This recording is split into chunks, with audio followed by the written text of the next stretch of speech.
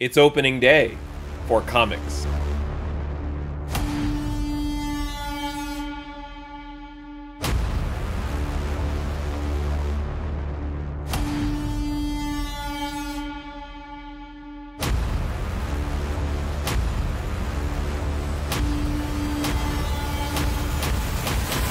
Hey there, today I have an unboxing video, and in this video I'm going to open up an order that I placed with Professor's Comics on Atomic Avenue. And this was an order that I placed right after I finished taking my break from ordering comic books. I pretty much went right back to my same sources and placed an order with each of those sources.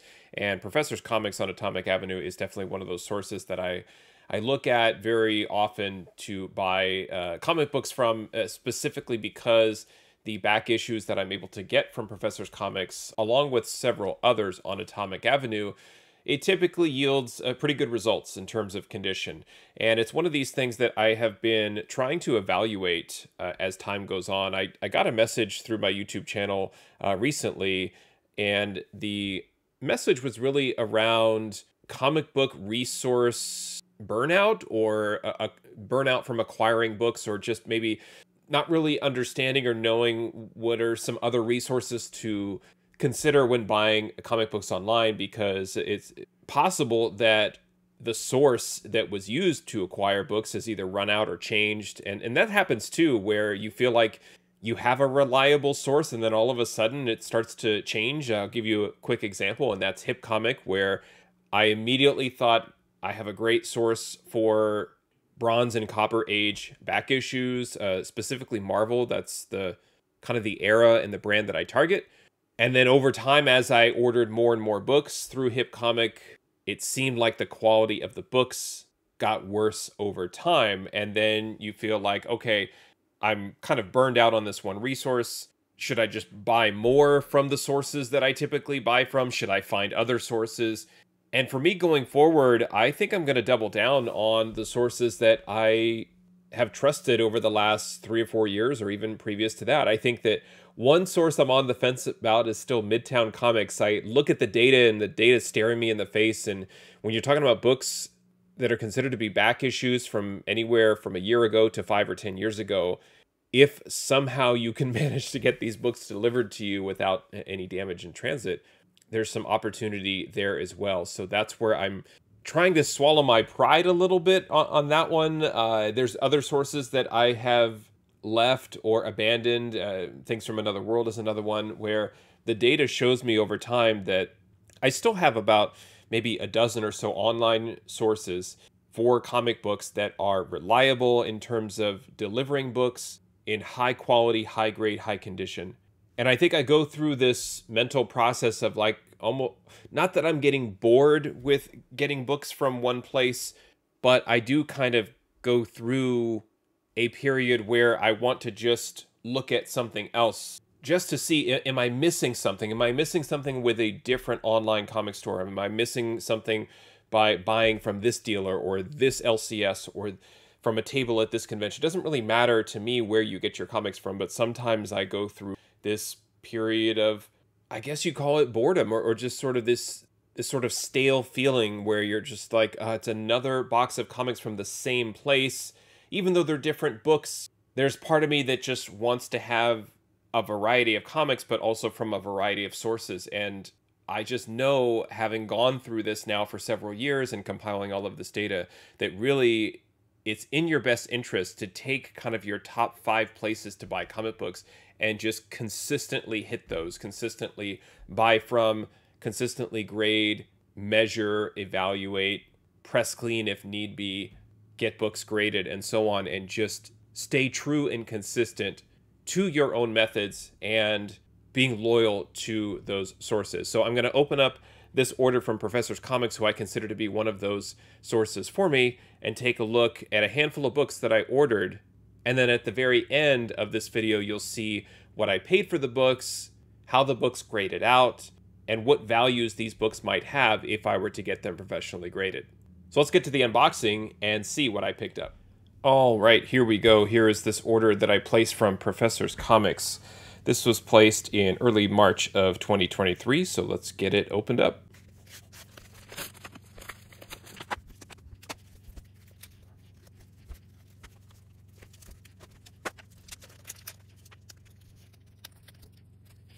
All right, got through that homegrown packing with all of that Scotch tape. Always an adventure dealing with a tape monster. Trying very carefully to peel the tape off without damaging comics. And let's take a look at the books that I got here, starting with Silver Surfer. This book is from 1991. Great Ron Lim cover art here with Thanos Silver Surfer. The universe according to Thanos, the Infinity Gauntlet crossover. Lots of great cosmic Marvel goodness here happening in this book.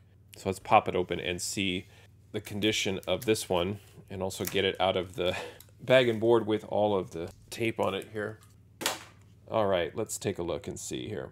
Yeah, staple placement kind of odd there, almost on the front of the cover. A little bit of a soft corner down here, but it looks to be probably in a 9/6 already just from the corners. A little bit of a stacking crease. No real visible spine ticks that I can see, so that's good news. Let's take a look at the back. Back looks pretty clean. Some ink stains here and there, probably leaning towards 9.4. A little bit of a, I thought that was a tear right there. Could just be some discoloration, but some general creasing. To me, it's borderline at 9.2, 9.4.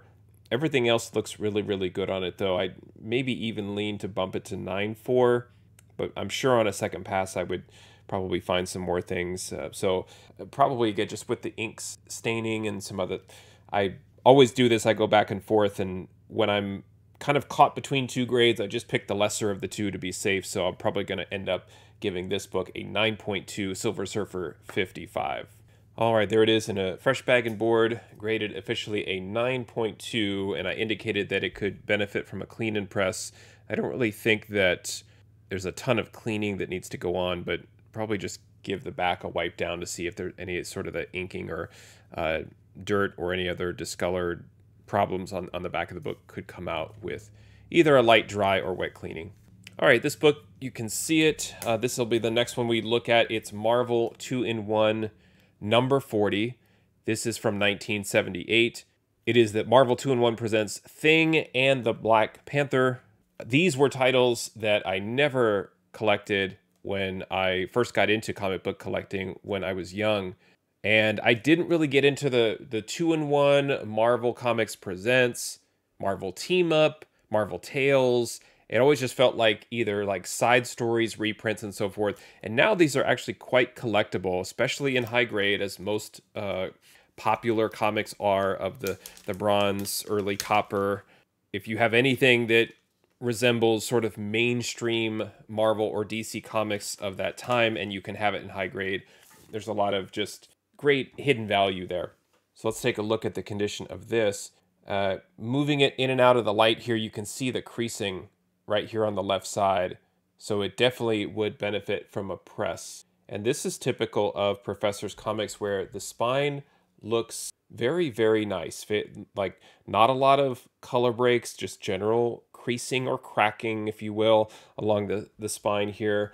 Corners kind of soft, just like we saw with Silver Surfer 55, but nothing too crazy or too damaging to the book. So you start to kind of see the same books from the same seller. And again, I trust how they kept and cared for their books.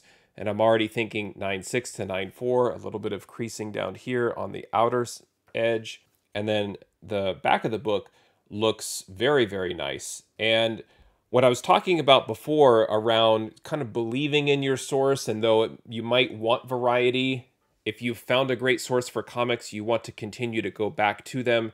And if you compare like the back of this comic with the back of some of the books that I was getting from places like Quality Comics, this would have been just partially covered with foxing, dirt, slime, snot, I mean, you name it. And this really, there's a couple of just general printing defects with ink stains, and then just a lot of general creasing you can see there along the spine. So I would love to blast this book with humidity and press it out, and it would probably end up being at least a 9.4, if not a 9.6. There's a little bit of dirt here down in the UPC that would need to be cleaned out. The corners, unfortunately, not much I can do with that, so that's where it would max at a 9.6. But a beautiful book, very vibrant colors. Here, The Thing and the Black Panther, number 40. I think where I'm going to settle is probably, again, a 9.2. I hesitate on that, too. It looks like possibly even a 9 now that I look at this corner a little bit more. There's also just a little bit of a fold there. And so there's quite a bit of work on this one that would have to move it up from where I'm going to leave it as a 9.0 all the way up to a 9.6. I think a 9.0 as is a pretty fair grade. All right, here it is. Marvel 2-in-1, number 40, 9.0 clean and press candidate. So great book, 1978, high grade copy. Not a key, not a whole lot of desirability and collectability specifically in the art or the story of this book. We've got The Thing, we've got Black Panther, we've got mainstream comic characters, yes, but really nothing that's driving a lot of attention to it other than as time passes, the age of these books, the collectability around the presentation and the continued nostalgia, it will continue to hold value. These books are going to have value consistently going forward just because of how more difficult it will be to find them in high grade condition like this. And with a clean and press, it can even be higher, which is great. I love having access to those tools in this day and age.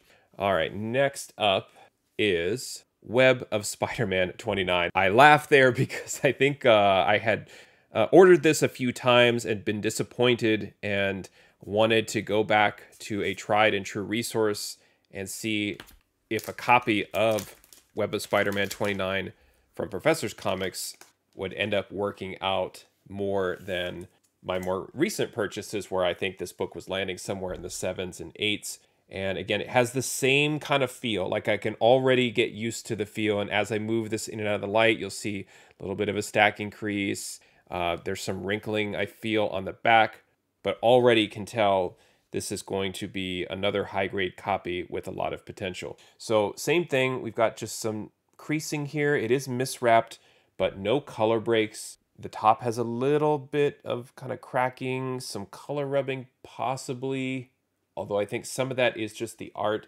But right in here is what I'm talking about. That would have to be smoothed out with a press, and it very well could be if we're using a little bit of humidity there. The good thing is I don't see a lot of dry cleaning. These are always tough until I really get working on them. I don't know if they're ink stains or dirt, but just some light dry cleaning here and there. But gorgeous book, a lot of potential with this one. I feel like I have to give this one probably a 9.4. I'm kind of question mark. I don't believe it is as bad as Silver Surfer 55 in terms of a lot of the creasing. It's a pretty straightforward crease-free cover, but beautiful book. And I think this might be my high-grade copy going forward if I can get this one cleaned up a little bit. Love this book. I love the tie-in here back to Amazing Spider-Man 289. Right in my wheelhouse with Spider-Man versus Wolverine. Just kind of gives me all of those feels and chills of reading those books back when I was a kid. So always love picking this one up from 1987. It's Web of Spider-Man number 29. All right, there we go. Freshly bagged and boarded and graded in a 9.4 with a clean and press indicator. Again, I don't think there'll be a whole lot of cleaning going on, just some double checking on the back cover, but gorgeous book. Happy I picked this one up from Professor's Comics. And I think already in the 9.4, this is my highest graded copy, or the copy in the best condition that I have of Web 29. Next is Wonder Woman number 77. Now, I'll say not the most striking or attractive Wonder Woman cover that I've ever seen, especially with these guys kind of lurking on, these ants. But it is a cover by Brian Bolland. And what I typically do when I'm tracking a title or an artist on a title is I will find, did they make a run of covers, a run of interior art? And Brian Bolland's run on the covers of Wonder Woman right around this time frame, it definitely happened. It's difficult for me to say just like how, I don't want to throw the word like iconic around like a lot of people do. It was a memorable run, and there are some memorable great Wonder Woman covers, but Bolland just had a run of consecutive covers that he did. And so what I'll do is I'll find those issues, I'll track the entire run, and then you can kind of see when you've got everything at a glance and you're looking at values and covers and which covers are considered to be keys just because he did the cover. I try and find the books in between It's like, okay, well, Bolland did the cover art on Wonder Woman 77, and it's not necessarily a memorable or desirable book. But if you're thinking around collecting artists and trying to collect a full run of any artist, then there will always be those completionists out there. And I kind of look for those things in terms of trying to find some hidden value. So let's take a look at the condition of this one. A little bit of a, again, just, I don't necessarily know if that's a stacking crease or just creasing in general. It just looks like it's been laying on a pile. And I don't know if this was part of the way that it was sandwiched in transit, but those typically come out very, very easily with a quick press at least. Same as all the others, a little bit of corner wear here. So that's unfortunate. Probably already thinking about a 9.6, although this corner is fairly sharp. So I don't think it would go below that just from the corners. Creasing on this side as well that would need to kind of be smoothed out. Sharp, really, really striking yellows in this book. You also don't want to necessarily deny the obvious, which is there are collectors that collect particular superheroes when they're in, let's just say, awkward positions. You know, you have those collectors that collect bondage covers, stuff like that. So there's always that segment of the collecting that you may not be into, but you can't ignore the fact that it is collected or there's value there. So that's another reason why I wanted to pick up a book like this and why I track it just beyond the Brian Bolland art. A little bit of a corner issue there I saw. It's just a slight dog ear there. Again, nothing really outrageous. I think it's this corner that I'm looking at there. Let's look at the back. Yeah, tough. Mortal Kombat, all black back cover ad from August, September 1993. Look at this spine though. Nothing there. Beautiful. No ticks, no nothing. So there's some light creasing. I definitely would give this a 9.4. I think it maxes 9.6 just because of this corner. And you can see more of what I'm talking about here on the back right there. It's too soft. I don't even think I can fold it over. It's just what it is. So I think that corner alone is probably going to keep it at a 9.6 max. But a really great 9.4 on a solid Wonder Woman 77. There we go. Wonder Woman 77, August 1993. Graded a 9.4 with a press for a possible improvement of that book. Next up, we have Avengers 188.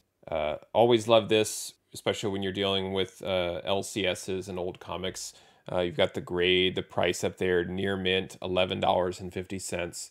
This is pretty cool. It's a 1979 issue. It is a direct edition. It's not a Sharpie that went through the barcode. This is how the directs were sent out. But here's something that I noticed right away. I don't know if you can catch it. Just the off-centering of this cover is quite ridiculous. So you can see on the bottom here, the black border above the white. This is part of the book. Let me take it out of the bag and board so you can see it better. But man, disappointing again. Miswrappings and things like that, I really, really struggle with that. I do not like them in general. Of course, if I had a Amazing Spider-Man #1 that was slightly miswrapped, I don't know if I would really care. But when you're dealing with just kind of everyday back issues, God, it just bugs me. It's a great John Byrne cover, but there it is. That's what I was talking about. And then it affects the top where the Marvel Comics group is pretty much just cut off. So it's not a trimmed cover. It's just a misprinted cover, so to speak. I'm sure it makes the book more rare and more valuable, right? But looking at the back, very similar to the other books. I won't spend too much time on it, but you could see just ink staining / minor dirt, so it would benefit from a clean and press. Corners look okay, just slightly soft. Spine looks to be in great shape. Slight stacking crease. I think we're seeing some consistency here with the condition, which again, this is a good thing. This is why I do what I do and I buy from the same sources over and over. Is again, it might be boring, but you start to build proper expectations where you can predict the quality of the books that you're going to get from a seller. So on this one, I can see lots of creases here, especially in the light. Probably along the same lines of somewhere between like an 8.5 and a 9.4. This one, it looks great other than the miswrapping. I feel like I've got to lean at least 9.2, if not 9.4. And man, it's really close. This corner too, it's slightly soft, dealing with a bindery tear here. And again, if I can't decide, I just kind of have to go with the lower one. So I'm going to give this one a 9.2 on Avengers 188. All right, so looks a little bit better in a fresh bag and board, but you can also see the miswrapping. It's more obvious there, but there it is, 9.2 clean and press. And I didn't factor in the miswrapping on it. I do feel like it is close to near mint.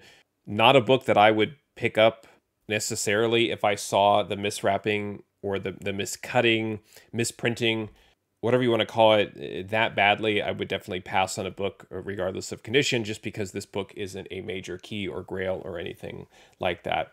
The next one also falls under the same category of being a very, very nice, solid book, but not a major key. This is Hawkeye #1. This is just a great Mark Gruenwald book. He did the cover art, the interior art, and the story. Always reminds me, it's kind of like a parallel book to the Wolverine limited series of around the same early 80s time frame. It just, like, from a design standpoint, has a lot of similarities to that, but a lesser character in the Marvel Universe, Hawkeye.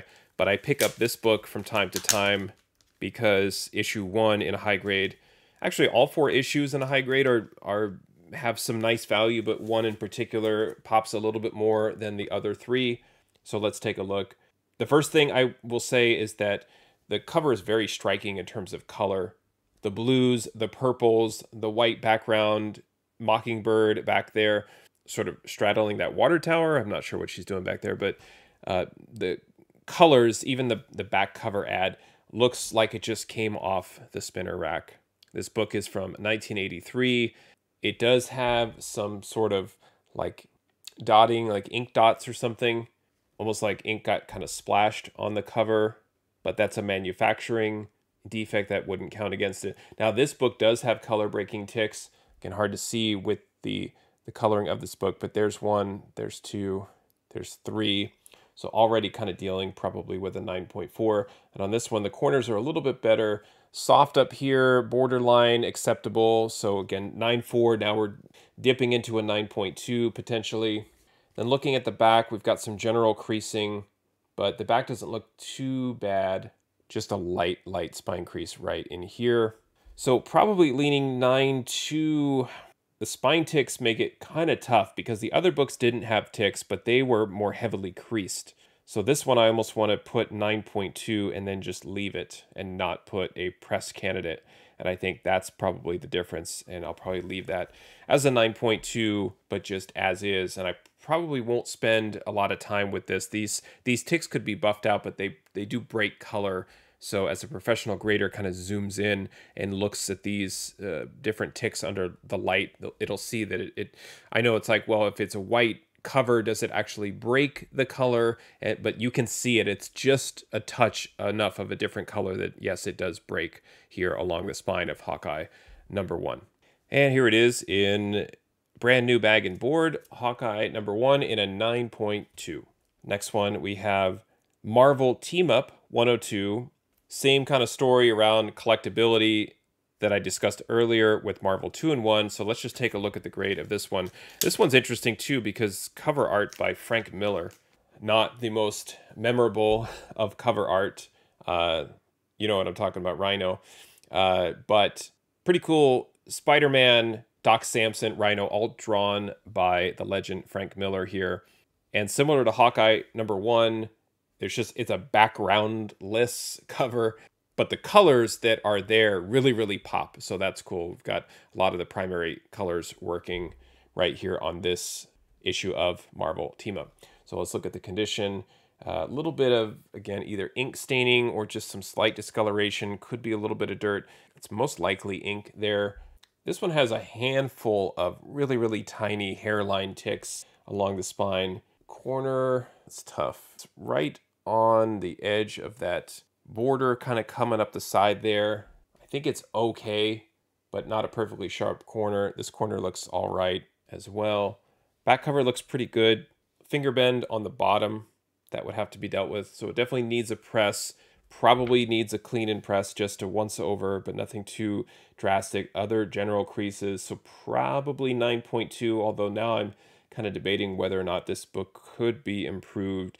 It's possible that some of these hairline ticks could come out with some humidity, but I'm not exactly sure. So I don't know if I want to say it's a 9.0 clean and press that could potentially max at a 9.4, or just leave it as a 9.2, not work on it. This one's kind of borderline. The more I look at it, there's more additional creases here along the side that would have to be buffed out. So this is where I'm thinking this could actually be a 9.0.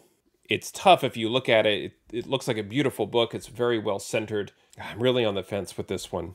And I think just the more I look at it, it just feels like a 9.0, but definitely a clean and press might help it out. So here we go, Marvel Team Up number 102. I did land on a 9.0 clean and press. I figured it would be worth just kind of a once over. It could only maybe get a 9.2 bump, but even then I just wanted to put that down as an indicator, as some potential there. The last book I picked up from Professor's Comics, this is interesting. This is Captain Marvel number 36, and it comes with a certificate of authenticity where this book is stated to have originated from the second Mile High collection and as being one of the highest quality examples of this particular issue they have ever seen. It is packaged in a Mylar protective sleeve. How fantastic. Very interesting. I mean, I could basically replace this book with any book, and the certificate is just sort of laying in there. So I'm going to go ahead and open this up. It's only held together by Scotch tape. It's not like any sort of official seal.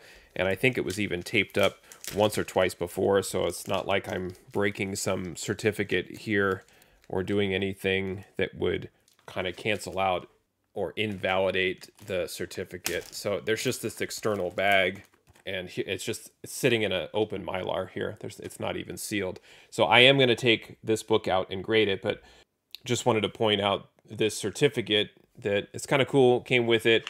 I will keep this with the book, but I am going to replace it. And it's kind of funny. It says it's came with a Mylar protective sleeve. I mean, again, so what? It doesn't really do anything for me in terms of, I don't know, they make it seem like it's a big deal that it's in this sleeve, almost like a graded slab before they existed. But let's take a look. Is this truly one of the highest condition copies they've ever seen? I don't know, possibly. I mean, I've seen books in a lot better shape than this. I'm already seeing lots of little creases and dings all over the place. You can see it as I move the light, especially right here along the spine. Looks like it got pinched right in here. It would definitely benefit from a press. Other creasing here in the trade as I move back and forth, right in here, like through the P. Yeah, I mean, I always find it kind of silly. It almost feels like it was written by a salesperson or something rather than a true authenticator. The back cover is pretty rough. So I think all in all, if I'm trying to land on a particular grade, like I feel like 9.2, it's in the realm of possibilities, but the more I look at it, it's probably a 9. We've got a soft corner up here that we're dealing with. So I think probably 9.0 is fair. Pages inside looked very, very nice. It looks like white pages inside. That's cool. But, it's funny. It's nothing about this book in terms of the condition makes it seem like, wow, I have a real hidden gem here. It's probably just a pretty standard book of this age that has very similar but pressable defects. Could this book max out at 9.8? No, I don't think so. This corner down here as well has a little bit of softening on it. So probably a 9.4 max. Great condition for a book like this. But I think that with some of the other things, more creasing, more corner issues, more dirt, I may even have to settle in at an 8.5. I'm trying not to give it an 8 if possible, but up here is pretty bad. I think in general, just because there aren't a number of color breaking spine ticks, it's really just right in here is the only real problem. It's just very, very faint right there. It's like hairline in terms of size and width, but a little bit of impact crunching, just too many things going on where I just can't honestly justify the 9.0 on this one. Still has a lot of gloss on the cover. Great looking book. Great cover by Al Milgrom. But I think I'm going to have to settle in on an 8.5 on this one just because of all the other defects that I came across. But I think it definitely would benefit from a clean end press. All right, here it is, all rebagged and boarded. Very, very cool Silver Age size Captain Marvel 36. I saved the certificate, put it in the back, but I did give it an 8.5 clean and press on this one. So very, very happy and proud to own these books, once owned by Professor's Comics himself. Always makes me feel good that I have the opportunity to own books from the Professor's collection, which probably should have its own certificate at this point because they're all great books. But you could start to see, hopefully, some consistency with the condition, the types of grades, the 8.5 in the Captain Marvel being the lowest, 9.4 being the highest, but all of them having a little bit of a potential to be improved with, I think, a minimal clean and press, which is fantastic. These are books that do not require a lot of work, or you could just leave them at the current grade and they're all still considered to be great, high grade comic books. Now let me go over the order summary with you so you can see what I paid for these books and check out the values of the books, both raw and if I were to get them professionally graded. All right, here is that order that I placed with Professor's Comics on Atomic Avenue on March 5th, 2023. I was invoiced $63.35 for this order. I had to pay $11.85 shipping and handling for this order. There was no tax. And then what I end up doing is I take the cost of each book and I distribute the shipping cost across the entire order. So if we look at the total cost for each book, when that is summed up and you look at my total here at the bottom, if it equals the invoice, which it does in this case, $63.35, then my math is correct and I have the true cost to acquire each book. And that's important to me when I'm really looking at a specific book and how much value am I adding to my collection. This is really important to me because when I'm looking at how much actual value am I adding to my collection, if I'm paying a lot of money to have books shipped, I want to figure out the true cost for each book so that I can figure out if I am adding value or I do decide to sell the book later on down the road. I'd like to get some of these additional fees and sort of hidden costs. I'd like to get some of that money back, essentially. So it's very important to me that I track the true cost door to door for each book. So we can see here the total cost, and if I compare the total cost against column AA here, and this is the raw value add to my collection when I'm comparing the total cost to acquire the book with the fair market value as provided by Cover Price. Now, a little disclaimer again about Cover Price. What I'm doing is I'm taking the highest fair market value and applying it here to this book because my expectation is in most cases I'm placing orders for comic books listed in near mint condition.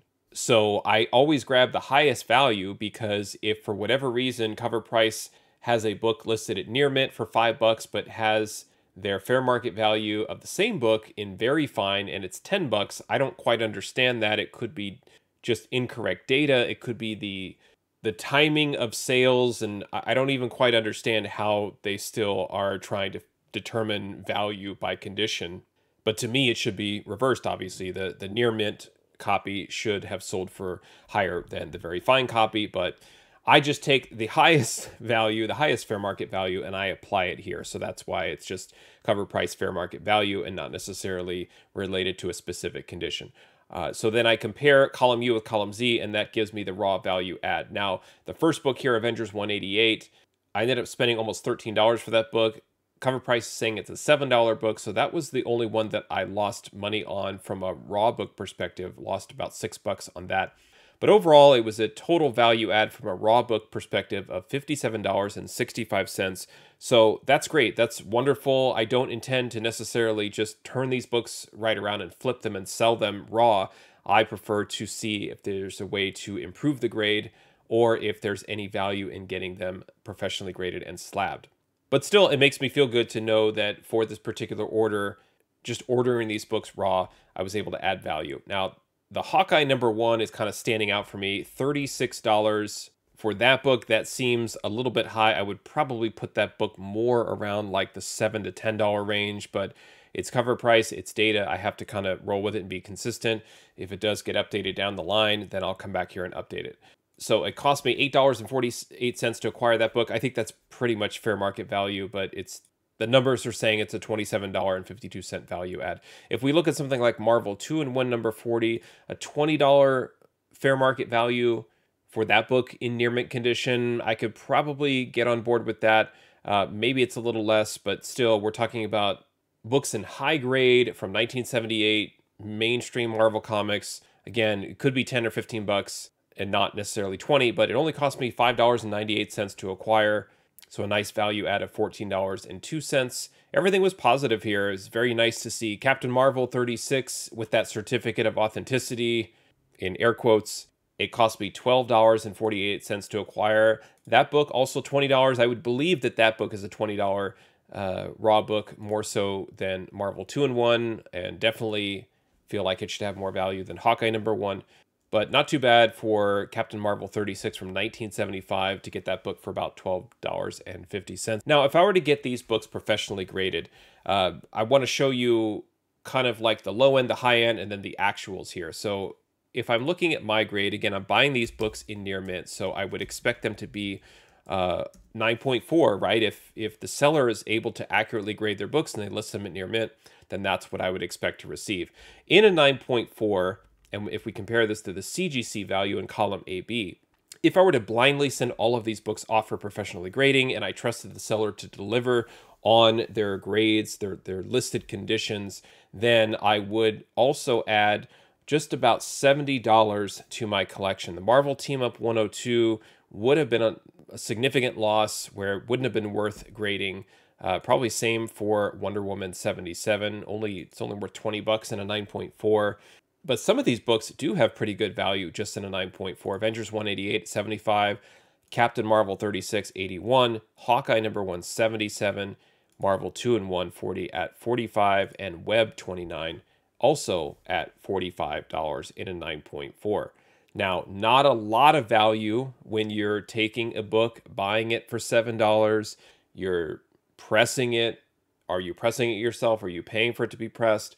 And I'm going to get into these numbers in future videos too, like the true cost of really acquiring a book, but acquiring it with the intent to improve it, to grade it, and just kind of what those realistic expectations are in terms of cost. Because the money that you're spending, it adds up really, really fast. So these numbers are pretty basic, but it gives you kind of a general idea of what I'm talking about. And is it worth going through all of the hassle just to add basically $5 to your collection, right? This is where things don't start to make sense in terms of trying to slab everything and sell everything and get rich off of investing in comic books.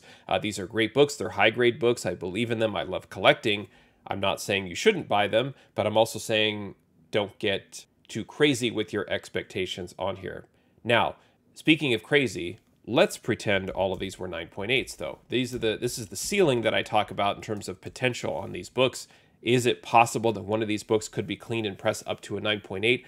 After looking at them, I don't know, maybe one in a long shot, but I think realistically speaking, they're probably all in the 9.2, 9.4, maybe one or two could be bumped up to a 9.6. But if we're looking at the ceiling, these 8 comic books in a 9.8 have a total fair market value after being professionally graded of $1,407.84.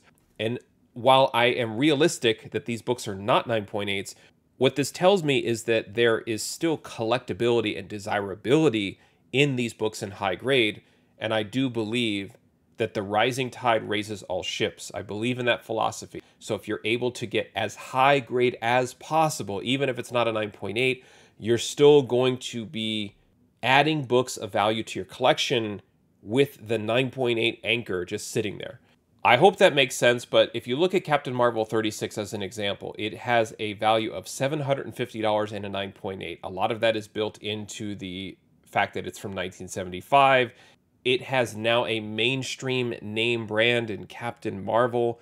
So the 9.6, 9.4, probably even 9.2, they're going to hang around that 750, obviously a lot less, but it's still going to have value where you wouldn't be necessarily losing money if you were to take a chance and gamble and try to invest in a high-grade copy, either in a 9.8 or as close to 9.8 as possible. At least that's my kind of working theory. And all of these books are $100 or more in a 9.8, even in this weakened market that we're all currently in at the moment. Some hidden value too. Wonder Woman 77, a great Brian Boland run of covers that I discussed earlier. And this is what I'm talking about as far as like finding the in-betweens, the books that maybe are between the iconic covers or the most memorable. Like if you search for the greatest Brian Bolland Wonder Woman covers, Wonder Woman 77 is not on that list. It's in between the other issues that are on the list, and there it is, kind of proof in the pudding there, 195 in a CGC 9.8 for that book. So collectability there in terms of value and taking advantage of the collecting strategy of collecting an artist or collecting a run that an artist had worked on. Now, I think what would be interesting here before we wrap is to plug in the actual grades and see if there's any CGC values in those grades. So in column S, I just replaced the 9.8s with the grades I actually assigned the books. And unfortunately, the CGC value in total, if I were to send these books without working on them at all, just they're all going to end up with the grades that I assigned to the books, $64.16 of value lost if I were to spend money to get all of these books graded. So again, I think the whole like slab every comic book and you'll be rich mentality, it does not exist. This is an example of a small sample of books that prove that out. But again, I'm looking at potential. I'm looking at the ability to potentially press and clean these and get a slight grade bump in them. Now, a little disappointing just as is. Still an average grade across the 8 books of 9.11. Still, if you're looking at these books and you're looking at the average grade and you see the 9.11 here and you're thinking, okay, so the average grade across the books, it's about a 9.0 to a 9.2. If the books were worked on and they got a grade bump, it would be 9.2 to 9.4. Now we're kind of getting in the lower end of books having CGC value, and then it just becomes a numbers game in terms of if I were able to get a book pressed into a 9.4 and it has some CGC value that we showed earlier, you know, $75 here, $90 here, $80 here. You know, now we're getting close to that. The $100 mark is usually a pretty good one, because if you're just keeping the math easy and it costs $25 to grade a book, I realize it's probably a little bit more than that, but just keeping the numbers easy. If your CGC value is 100, it costs 25. You've got a $75 sort of playground to kind of figure out in terms of how much do I want to spend on a book? How much do I want to spend to get it cleaned and pressed? Are there any shipping things happening back and forth? Are there any fees to sell it? So then if you're thinking, well, if I want to spend another $25 to $50 to get all of that taken care of, then obviously your margin's, you know, roughly about $25, give or take. So that's where then you could tell yourself, well, if I wanted to add about $25 of value to my collection, and I could do that for 10 books at a time, again, keeping the math easy, then for every order of comic books that you're placing, when you're buying 10 of the correct books, you're adding $250 of value to your collection there every single time, and that will add up pretty fast. But you have to buy the right books, you have to have the right sources, you have to have the history, the trust, and you can see in an order like this, none of these books maybe aren't necessarily jumping out at me. I love Web of Spider-Man 29, so that one always jumps out at me. But if you're really looking at these going, these aren't really all that interesting, they're not these big keys. If these books are able to move into a 9.4, you're starting to get into that, not necessarily the $100 range, but even in a $75 range. And you could see I wasn't spending $25 or $30 to acquire each of these books. We're talking about $5 here, $6 here. So really there would be that $20 to $30 value margin that I'm talking about adding across that could potentially work itself out, because I believe in the seller to provide not only high-grade books in an honest fashion, very, very fast shipping, great communication, the whole thing with Professor's Comics, but also hopefully, and this was kind of the point of this specific video, is that when you're going through and you're seeing me actually grade these, it's almost like you're seeing the same grade, the same condition. And while I didn't apply the exact same grade, just because it was, if one book had 3 creases, the next one might have had 7 or 8, and that's what moved the grade in a certain way. But if I were able to press all of these precisely the same, I think they probably would, for the most part, all kind of end up in the same 9.4 space, possibly 9.6.